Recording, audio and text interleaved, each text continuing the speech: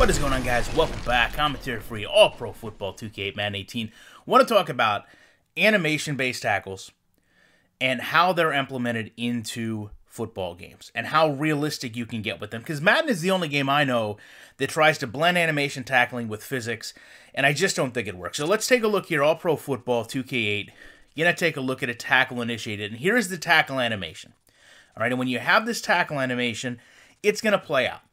But the problem is, once this happens, you have to still be able to branch off it or have other things happen. And no matter what it looks like, the end result to the gamer should be believable. So Pepper Johnson is going to come in here and hit these two. And it looks absolutely terrible to see them both completely shift and warp through the ball carrier.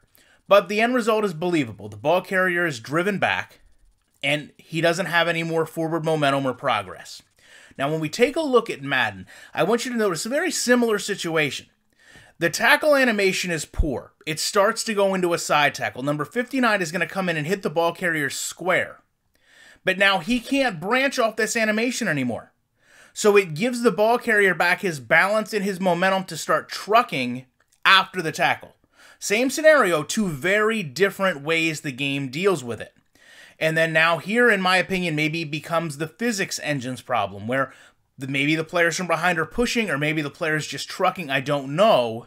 But visually, this does not look like what you expect the results to be. And let's be honest, that's what this has to pass. It has to pass the visual test. Whether it's animations or physics, you have to be able to look at it with some type of critical eye and say, yes, that's believable.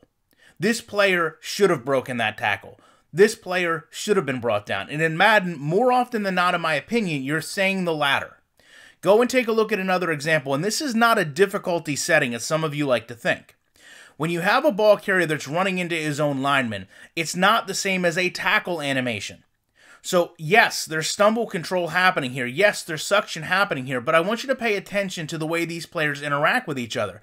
Because, truthfully, with only one broken tackle from Coleman, Johnson brings me down in one tackle. That's your difficulty level right there. One tackle, one stop.